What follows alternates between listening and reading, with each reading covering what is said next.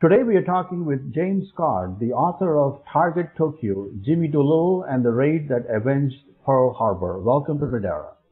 Thanks for having me on today. Thank you. It's a wonderful and well-researched book, and the book has been selected as one of the finalists for the Pulitzer Prize as well. So congratulations for that as well. Thank you. Thank you. It's very exciting indeed. Can you give us a little bit of overview of, set a little bit of stage or context? What was happening at that time in the Second World War, and how did we arrive to the Pearl Harbor situation? Absolutely. So, the book is, as you know, is Jimmy Doolittle and the Raid That Avenged Pearl Harbor. And the story really starts with the day that the United States enters World War II. And that is, of course, the attack on Pearl Harbor. Japanese attack there literally destroyed much of the America's Pacific Fleet, its naval power. But the Japanese didn't just stop with the attack on Pearl Harbor. They went on over the matter of the next few months to capture Hong Kong and Singapore from the British. Wake and Guam would soon fall both American possessions.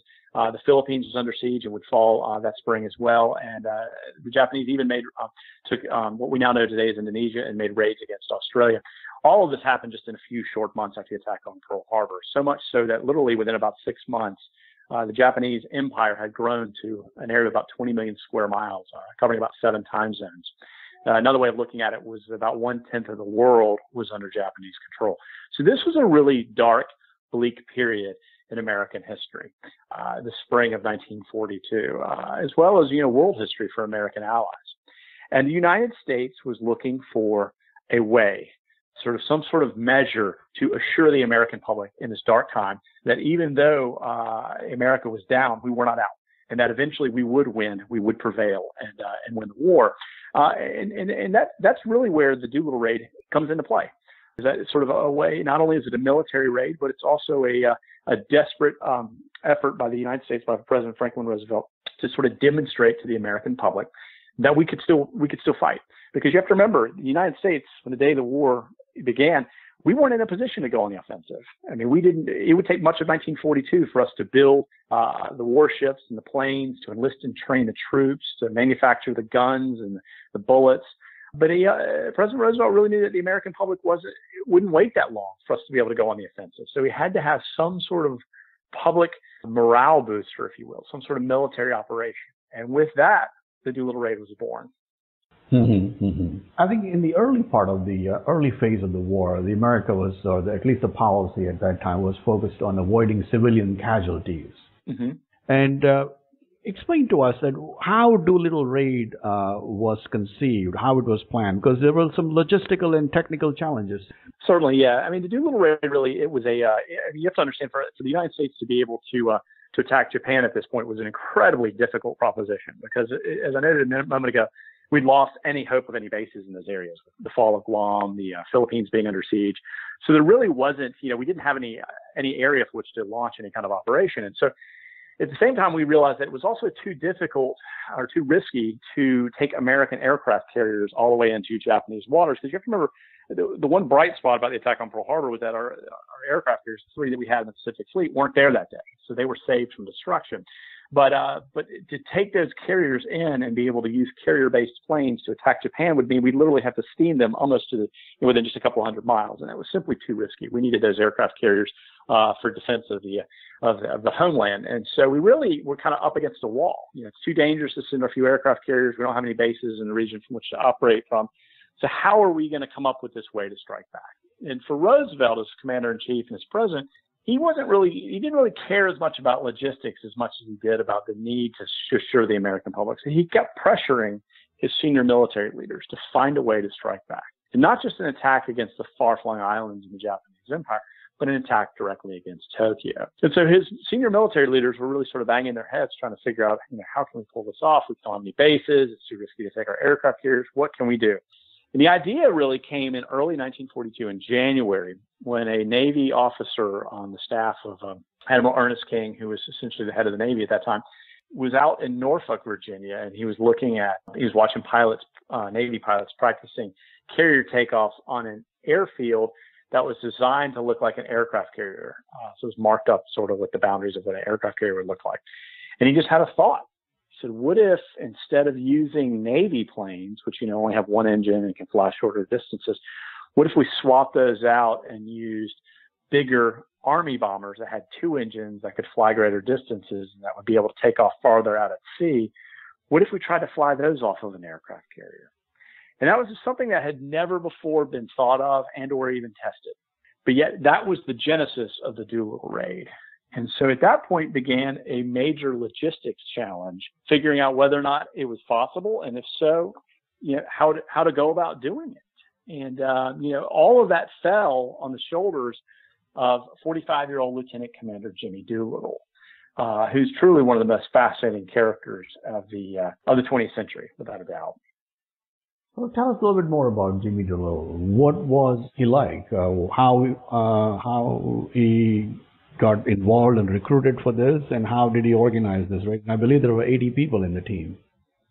There were. And Doolittle was really, he's like I said, he's one of the fascinating characters of the 20th century. And he was, to give you a little bit of background on him, he was born in California, but at a young age, his father had relocated the family to Alaska, where his dad was an unsuccessful gold prospector. And this was a really rugged time in Alaskan history. At the turn of the century, it was, he lived in Nome, which was just this frontier town. And he used to like to say it had more saloons than it did schools for children. And he learned if he was going to, he was pretty small. Doolittle was also pretty small in stature. He was about 5 feet 4 inches tall. So small, in fact, that on all of his military records, he upped his height by 2 inches. So for a young, small boy growing up in this sort of wild environment, he realized if he was going to survive, he'd need to learn how to fight. So he ended up learning how to fight, and he became so good at it that later in life, he ended up being a professional boxer, of all things. Wow. How did he join the Army, and how did he move up to the level that the Army trusted him to carry out such an important raid? So Doolittle, as I said, he'd come back to the United States to go to college, and he'd always harbored an interest in flying. And so he enlisted in the Army, which at that time was training pilots. And Doolittle turned out to be a really great pilot, and so good, in fact, that rather than send him overseas to fight in World War I, the Army kept him home to train new pilots. And he later actually complained. He said, I was all my trainees were going overseas and becoming heroes, and my job was to stay home and make more heroes. Well, when World War I ended, Doolittle faced a challenge. Does he get out of the Army and get a job, or does he stay in the Army? And he realized that the Army was the one place where he could fly every day and still get paid. And so he chose to stay. And this was also the early era of aviation, if you will. And pilots were constantly testing themselves, testing their airplanes and whatnot, seeing what these incredible new machines could do. And so Doolittle jumped into the fray. He's a fighter's mentality. And so he set a number of speed records and distance records. He was the first pilot to ever fly cross country using in a day, less than a day. It took him 22 hours. He also realized at the time that it was one of the biggest obstacles facing pilots was the inability to fly if you couldn't see where you were going. And so he helped develop the artificial horizon. And he's the first pilot to ever take off, fly over set course and land again using only instrumentation. And I'll add too that Jimmy Doolittle earned his master's and his doctorate at MIT. So he's an incredibly smart guy as well as brave and adventurous. So he's really, because of the unique nature of this raid that's going to take, cunning, it's going to take also a sharp mind to figure out these logistics. It really was the perfect raid for someone like Jimmy Doolittle because he had all of that. All of those key elements that were needed to pull all this off. Mm-hmm, mm-hmm. So now that we have the right men to lead the raid, what happened? If you just keep going and explain how the raid was organized, what were the key challenges that he had to overcome in training others or organizing or marshal resources? Certainly. Well, the key thing is, they very quickly had to figure out what kind of plane. If they were going to use a new plane, an Army plane on an aircraft carrier, they had to figure out which one would work. And they very quickly settled on the B-25. And the only reason they picked the B-25 was because, you have to remember, these are Army airplanes. They're bigger, twin engines. They're bigger than Navy planes.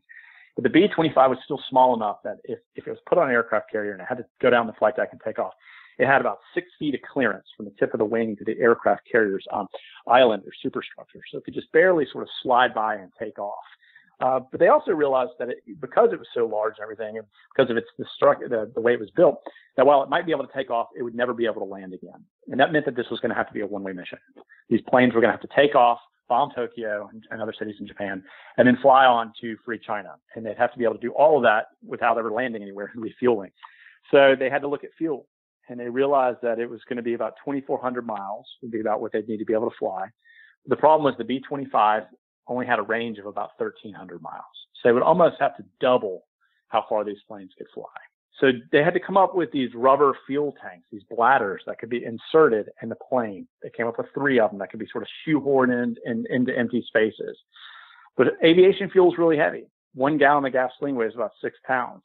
So if you're going to add all this fuel, you've got to strip everything out of the plane that you don't need it. And that included things like radios, the lower gun turret with the machine guns. So they had to really balance out the additional weight with the subtracting of weight. And then on top of that, they had to teach these Army pilots how to take off from a Navy aircraft carrier. And so to do that, they got these 80 volunteer airmen, took them down to a remote airfield in Florida, in the Florida Panhandle, and they brought in a Navy carrier pilot to train them in the art of carrier takeoffs. And they did that out there in secrecy. So it's really, an incredible marshaling, not only of engineering skills and everything else, but of, the Navy's technical flying skills and whatnot. So it's really just amazing to think that they were able to pull all of this together in just a matter of a few short months. Who were the other key figures? If you can name or explain one or two more that kind of became part of the whole entourage and they played a leading role. Yeah, the great thing, the Doolittle raid really, you have Jimmy Doolittle, of course you have his 80 airmen, but it really, the operation really touched on a lot of the senior figures in the American military and political establishment at that time. Of course, Roosevelt was one of the key figures who was driving it. You had Admiral Ernest King, who was head of the Navy, who was pushing it. You had General Hap Arnold, who was head of the Army Air Forces. And then, to lead the Navy's role in all this, you had Admiral Bull Halsey, who's one of the most colorful admirals the Navy had. His job is to essentially be the task force commander to take Doolittle and his men all the way across the Pacific. So it is sort of a who's who, if you will, of senior and well-known American figures that played an important role on this mission.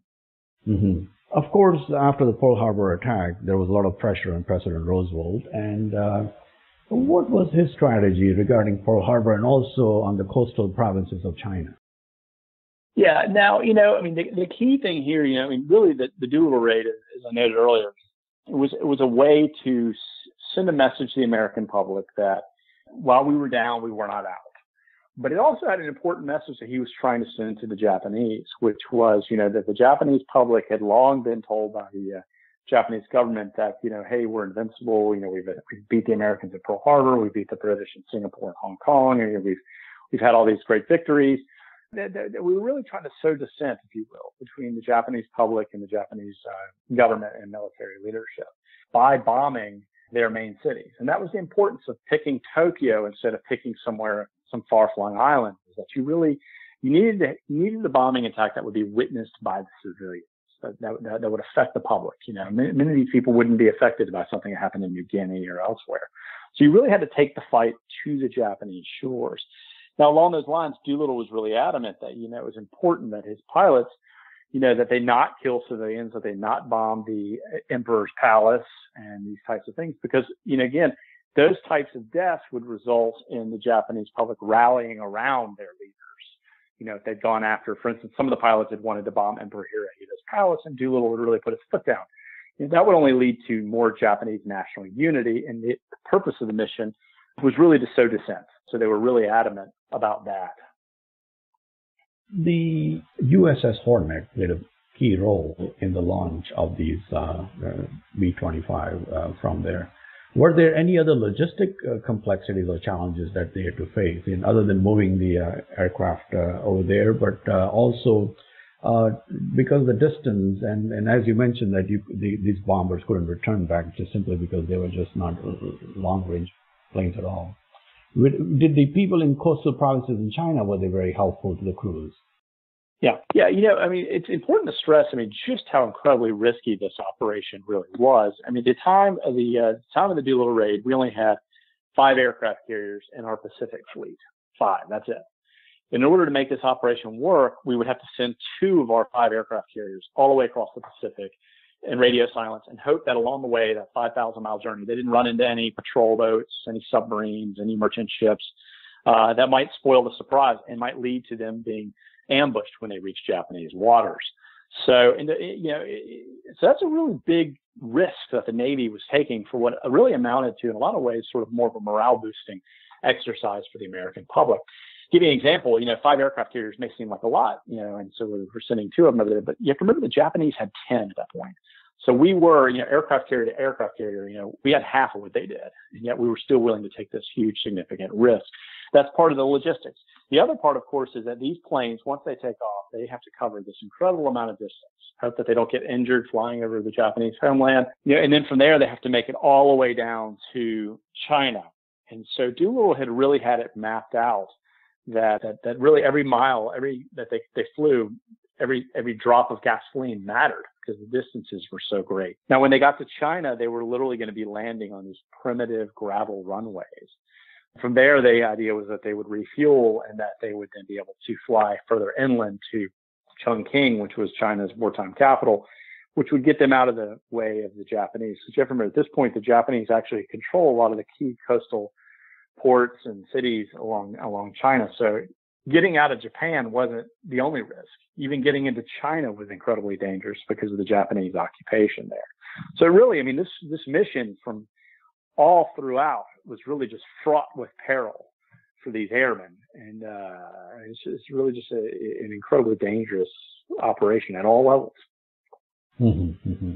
And of course, after the U.S. attack, there were a lot of casualties in Tokyo. And can you give us a little bit how that there were some challenges in unloading or the bombs, that it was a little bit chaotic in the process, and some of the hospitals and schools were also not intentionally, but were also affected as well. Yeah, certainly. So, one of the biggest challenges that these pilots faced was, of course, the distance that they had to fly. And the challenge that Doolittle had figured out that if they took off somewhere between 400 and 650 miles from the Japanese coast, they'd have enough fuel to be able to make it to Japan, to bomb their targets, and then escape to free China. The challenge they had was that they were discovered by Japanese more than 800 miles from Japan. So they're way outside of the distance from what they had that they could either take off and make their own mission, or else they were going to run out of fuel over the East China Sea. And those are shark-infested waters in the enemy's backyard. So they're really trying to figure out, Doolittle was faced with this option. Do we go or do we abort this mission? And he made that decision on the morning of April 18th, 1942, after they'd been discovered, that they were going to go ahead and take off anyway. Incredibly risky move, putting his life and the lives of the 79 airmen at risk. But they'd come this far, they'd invested this much, this was a one shot. And so they took off. They came in, they flew, they covered that 800-mile distance to Japan and came in. And even though they'd been discovered, the Japanese weren't ready for them because the Japanese thought, well, if American aircraft carriers are coming in, they're bound to be using Navy planes, which have a much shorter distance that they can fly. So the earliest they would attack us would be the following day. But because we went ahead and took off right away, our pilots were there over Tokyo and other key industrial cities in a matter of hours. So we did, in fact, catch the Japanese totally off guard. Our 18 planes came in and they bombed, their targets. They bombed steel mills, munitions factories, dockyards, things of that nature. They also did, unfortunately, even though they've been ordered not to hit any civilian targets, they did end up killing some civilians as well, in part just because of the density in Japan at that time and the sort of the crowded nature and the inability to distinguish some of the targets that they were aiming for because of just sort of the sea of rooftops. All told, I think about 87 people were killed in the raid.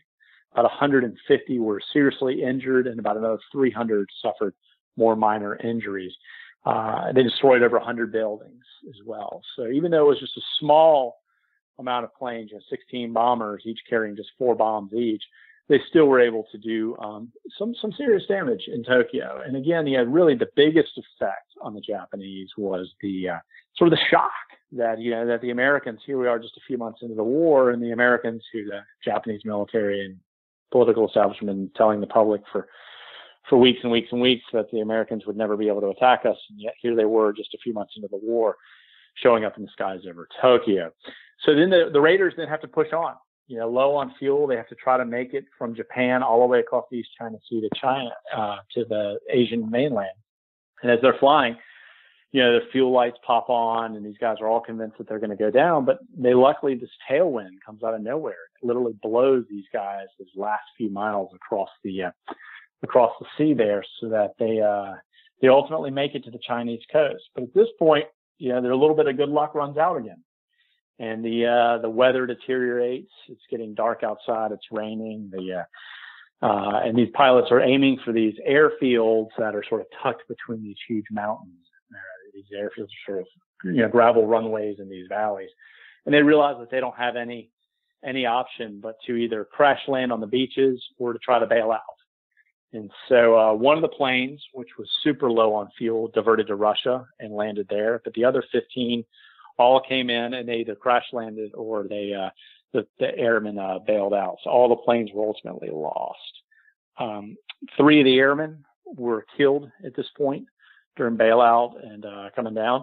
The Japanese managed to capture 8 others of the raiders. And then the rest then had to sort of escape overland, if you will, into interior China to Chongqing. So it's that in and of itself is an incredible adventure story. What was the Japanese leadership and military leadership's response after the attack in Tokyo? Yeah, they, Admiral Yamamoto, who had been the architect of the attack on Pearl Harbor and had been sort of the one voice saying, hey, the Americans are coming, we're fooling ourselves if we don't think that. For him, it was the materialization of his worst nightmare. In fact, he went into his stateroom on his flagship and just closed the door. He just, had to let his staff take over for a day or so. The rest of the Japanese leadership, many of them were outraged. I mean, they were furious. I mean, this was, the Americans had come in, they had humiliated the Japanese leadership in the eyes of their civilians. They had really, and so they were really determined to sort of retaliate, if you will.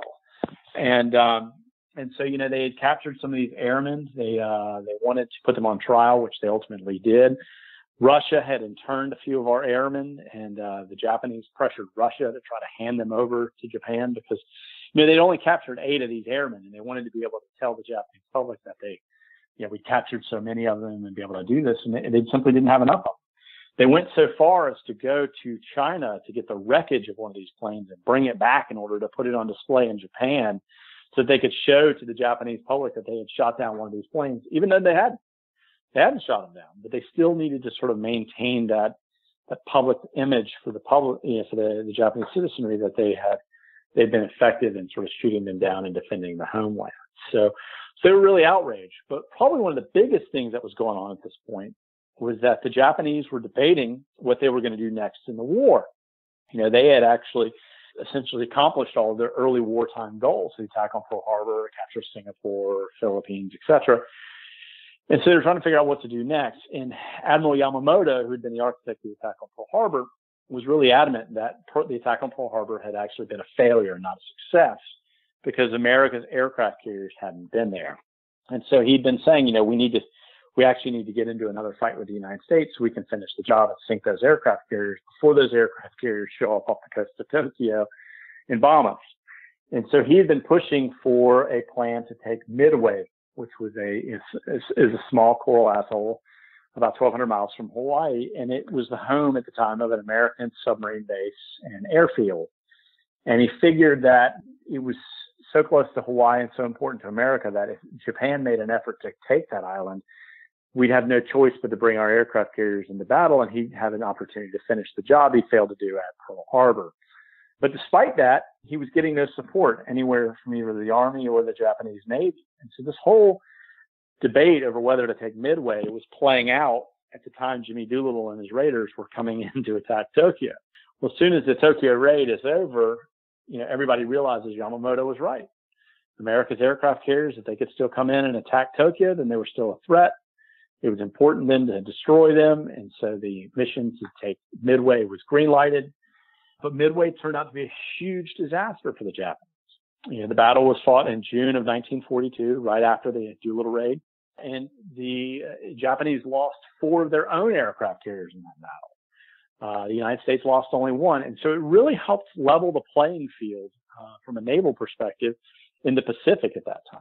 So, and all that really happened in part because of the Doolittle raid. I mean, Jimmy Doolittle helped Yamamoto sell this plan to take Midway, which ended up being one of the greatest naval disasters for the Japanese.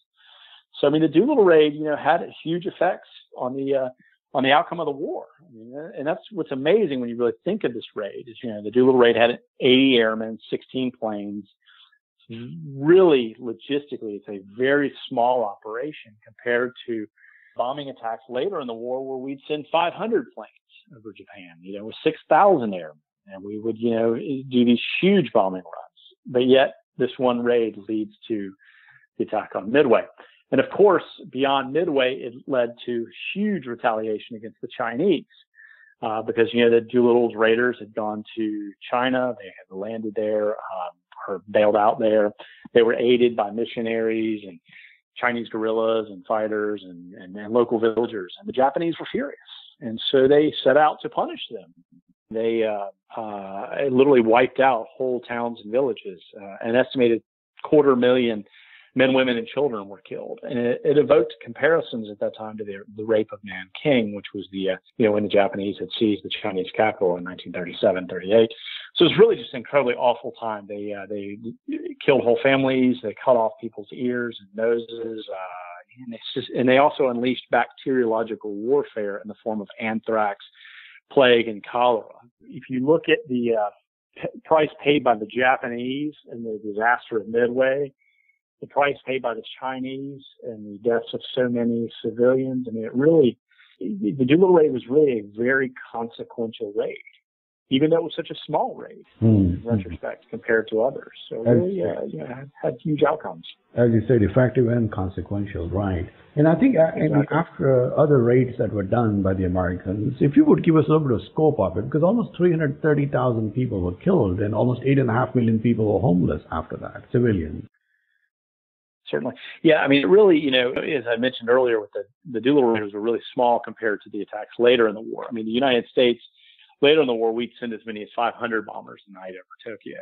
And, and you'd have about 6,000 airmen in just one operation like this flying and bringing in a much bigger plane in the B-29. This was after we'd captured the Mariana Islands, which is Guam, Saipan, and Tinian, which really put the United States in bombing range of the Japanese homeland. And so, these raids, I mean, one night in March 10th of 1945, literally burned down about 15 square miles of Tokyo. So these incredibly just destructive raids using incendiary bombs. So, and that really gives you a counter too for just, how small the Doolittle raid was. So, compared to these raids later in the war.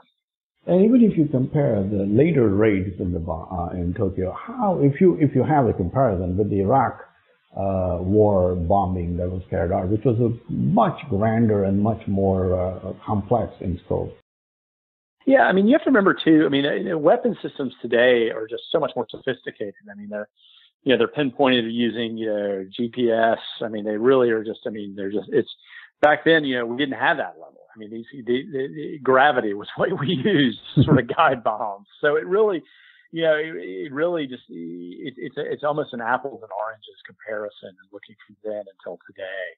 And, of course, one of the challenges too with the Japanese is that, when you're bombing a city like Tokyo, which they didn't really have zoning like we have in today's sense, where you have your residential areas in one place and you have your commercial districts elsewhere and your industrial separated, where you have sort of this separation of uses. In Tokyo, you had everything just piled in together. You had your apartment complex next to, a steel mill, or you had a home shop next to, an elementary school. And on top of that, you had incredible density. I mean, Tokyo was one of the densest cities on earth at that time, with about 100,000 people per square mile. So it really just, it made bombing something that was going to be very destructive. And also, it was going to take a huge toll on civilians as well as your military. Okay, yeah. What is the lesson that we can learn from this? If there is some, to summarize the whole operation and in the context of the broader war that was going on, are there any lessons to be learned, or people should remember something out of this? Yeah, I mean, I'd say one of the things that just really stands out for me, and looking back on this, is that this is an example of just of ingenuity when push comes to shove. I mean, it really was an early example of cooperation between two armed services, which doesn't happen all that often. It was a challenge. Every step of the way of this process required incredible improvisation and resourcefulness. And so, I mean, I think it's really an example of, when you're the creative thinking that comes out of dire times. And also, on top of that, I would really point to, hey, this was an incredibly dangerous operation. And these young men, many of them were barely more than teenagers that flew this raid. They volunteered in the dark. They didn't know what they were doing. They were told, hey, we got a dangerous operation. Are you willing to go? And yet they all stood up and said yes. And so I think it's really, it speaks volumes for that generation of young men that they were willing to do this. So it really, it's just all around. I think it's truly one of the most incredible stories of World War II. Excellent. We have been talking to James Scott, the author of Target Tokyo, Jimmy Doolittle and the Raid that Avenged Pearl Harbor. Tell us a little bit more about you and how did you get involved in writing and what has been your professional career and what kind of topics or subjects interest you? Yeah, so I was originally a newspaper journalist. Is how I sort of got into this, covering everything from city council meetings and to just local affairs. And then I ended up working as a military correspondent for the paper here in Charleston, South Carolina. Sort of covering, we have a big Air Force community here, and so I was covering the Air Force, and so I did reporting assignments in Iraq and Afghanistan, and covered the tsunami that hit Indonesia many years ago when the Air Force flew there. And so really, what I do now kind of grew out of that. My first book was actually on my father's experience in the military. He'd been an officer on the USS Liberty, which was a spy ship that we sent into the Middle East that the Israelis attacked, killed 34 Americans, and injured 170 others. And so, while I was covering current military issues for my newspaper, I was talking to Dad saying, tell me more about this experience you were involved in. And sort of those discussions and interviews really grew into my first book. And when I finished that up, I knew I enjoyed writing about the military. I enjoyed the stories and meeting the veterans. And so, I was kind of looking for what I was going to do next. Well, I'd actually, right when I graduated from college, I had lived in Japan. I'd been an English teacher over there at a public school. And so I knew a lot about Japan. I had been to Hiroshima. I'd spent time in Tokyo. I'd had some of my neighbors where I lived had told me about what it was like during the final days of the war. And so I had always had this interest in it. And so I just sort of, started looking into stories related to World War II and specifically about the Pacific. I mean, that's the area I think that most interests me. It's where, I've spent most of my time traveling and whatnot. So I did a book on the submarine war, looking at sort of the several submarines that helped America win the submarine war. I did Target Tokyo, and I'm working on a book now on the Battle of Manila, February 1945. I'm wrapping it up. It's the bloodiest urban fight of the Pacific War, and it led to some of the worst atrocities of World War II, similar to what happened to the Chinese after the Doolittle raid. But at the time, one of the things that I think a lot of people don't remember is that the Philippines was an American colony. And so, we had built Manila over 4 decades since we'd gotten it from the Spanish-American War, into this sort of great American city in Asia, this sort of front door to these business markets. And it had been, for Douglas MacArthur, it had been the closest thing he ever knew to a hometown. His son had been born there. His mother had died there. He'd courted his wife there. And for him, at the beginning of the war, after the attack on Pearl Harbor, he ultimately has to flee the Philippines and leave behind most of his troops. And so for him, he vowed to return. And this is really a book about that return and sort of the unexpected awfulness of the fight that ensued in the Battle of Manila to retake the Philippine capital. And it was a 29-day fight, and it led to, the total destruction of the city. It led to tens of thousands of civilians being killed in artillery fire and Japanese atrocities. And these are some of the worst atrocities. I mean, literally they took, hundreds of civilians, put them into buildings, locked the doors and set the buildings on fire. I mean, it's really just some unimaginable horror. And so as part of my research, I've I spent some time in Manila interviewing survivors, doing archival work over there. One gentleman who survived it said, I want to sort of show you the path that my family took when we fled the Japanese. And so we did. And, he took me, and we ended up in the bottom of the Philippines General Hospital there, which still exists today, where, we found the old elevator shaft where he and his family had gone to flee the Japanese, and had spent 5 days drinking water from a toilet bowl to survive. So, just these really incredible stories of what, this urban fight was like. And it was a fight that we feared would be replicated if we had to drive the Japanese out of Singapore, out of Hong Kong, out of their own cities. But ultimately the war ended before that. So it's really it's a story that so few people know, even people who really know World War II and really read about it and study it. It's a story that hadn't been covered. And and there's just so much there to tell. So, but I'm about done with it, and will hopefully be out in a little over a year. So, we'll have another opportunity to get together and have an interview. Oh, that'll be wonderful. When do you plan to publish the book?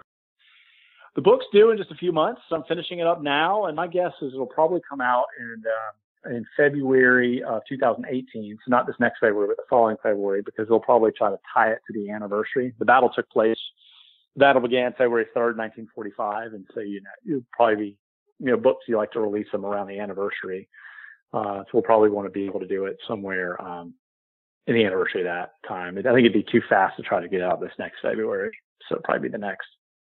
Do you write full time, or do you also go on speaking tours, or do you have any other profession as well?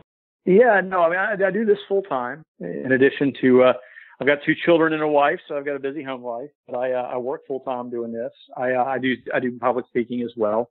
Particularly when I have a book that comes out, I'll frequently go around and promote it and talk about it. And even when I'm not on book tour, I'll give talks and things like that. So, but otherwise, I spend most of my time researching and writing. I spend a lot of time in archives, traveling all over, visiting archives, visiting with veterans families, trying to gather the material needed to sort of tell these stories. Target Tokyo is a pretty big book. It's almost 700 pages. Right. The book I'm working on now, on the Battle of Manila, will be about the same. It just, gathering all the information and then going through it all. Compiling it. Just to give you an example, the Battle of Manila, I copied about 30,000 pages of war crimes depositions and trial transcripts and things like that, and it takes months to read it all and to, catalog it and take the notes from it and sort of organize it. So, there's so much just reading and processing of information that goes into putting a book like this together. And the end hope is that when you read it, it's enjoyable, reads smoothly like a novel. But getting it to that point, compiling the information, synthesizing it, telling that story it takes so much work to do that. It's a lot of work. I love it.